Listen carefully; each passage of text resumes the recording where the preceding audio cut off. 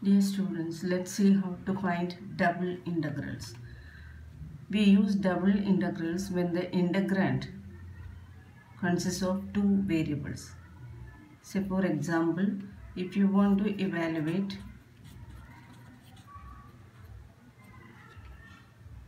integral 0 to 1, integral 2 to 3, x plus y dx dy.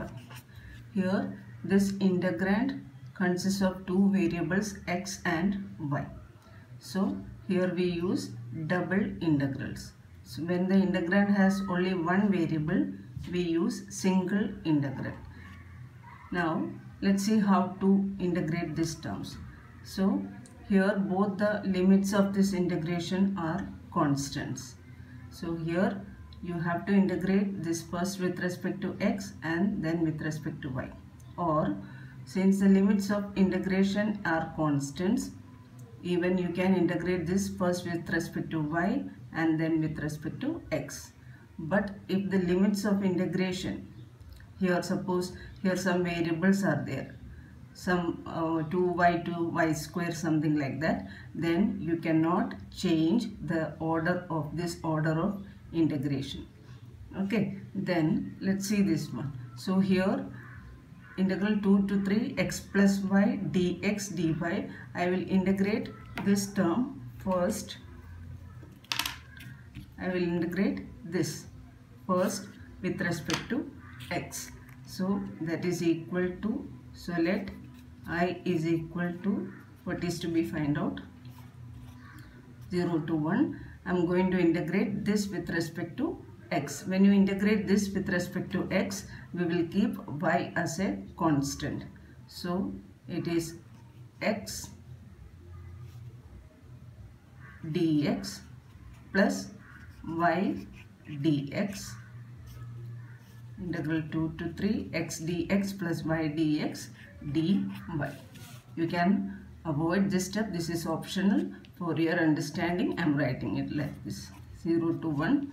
Now integral of x dx, you are integrating this with respect to x. So it is x square by 2 plus y is a constant. Integral of dx is x. Limit 2 to 3 dy.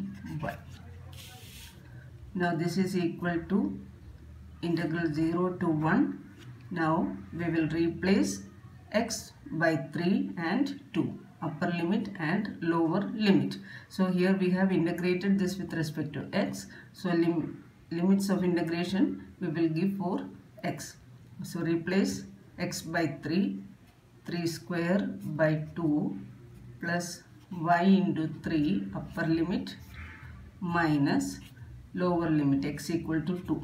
2 square by 2 plus y into 2 whole of dy.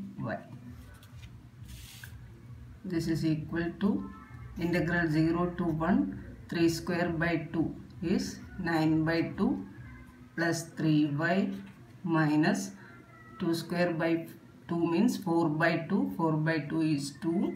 Then this plus and minus is minus 2y dy.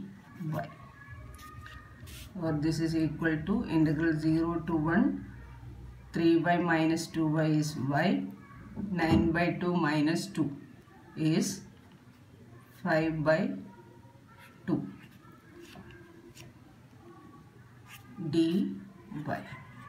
Now integrate this with respect to y. So it is y square by 2 plus 5 by 2 y, lower limit 0, upper limit 1.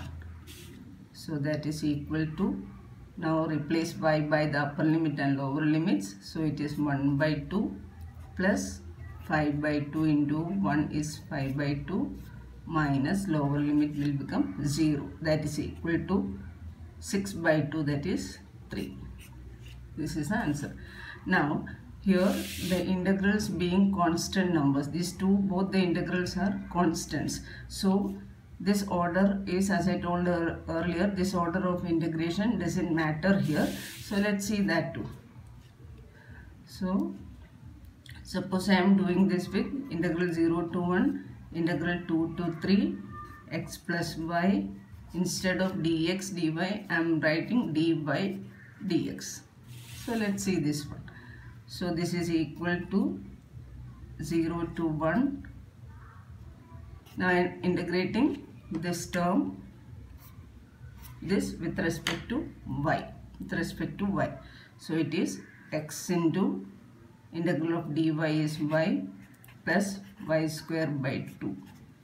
Limit 2 to 3 dx. This is equal to 0 to 1. Now replace all y by 3 and 2. So this is 3x plus 9 by 2 upper limit minus lower limit 2x plus 4 by 2. 4 by 2 is 2 of dx. So that is equal to 0 to 1. 3x minus 2s is x. 9 by 2 minus 2 is 5 by 2 dx. So again integrate with respect to x. So that is x square by 2 plus 5 by 2 x. Limit 0 to 1. Putting the upper limit and lower limit, you will get it as 1 by 2 plus 5 by 2 minus 0, that is equal to 3. So this both the limits being constant numbers, order of integration here dx dy, and I did the same with dy dx. Both answers we got it as 3. So be careful, if this limit of integration has some variables, then this you cannot change order of integration.